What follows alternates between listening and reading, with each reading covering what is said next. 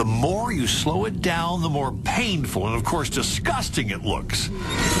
Filmed at 1,000 frames per second, you can actually see the amount of time it takes for the pain to travel from nerves in Thomas's tongue to his brain. And that would be roughly 90 milliseconds. Oh, I don't know if I want to do that again, ever. This is gross. No, Matt, this is gross. Man.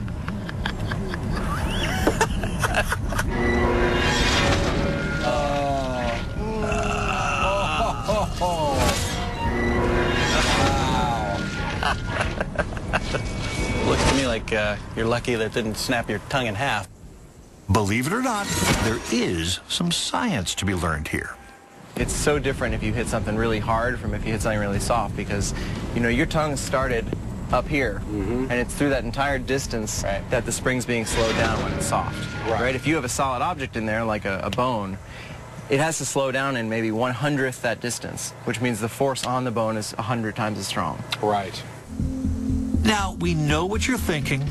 We will never, ever get this image out of our mind. We feel your pain. So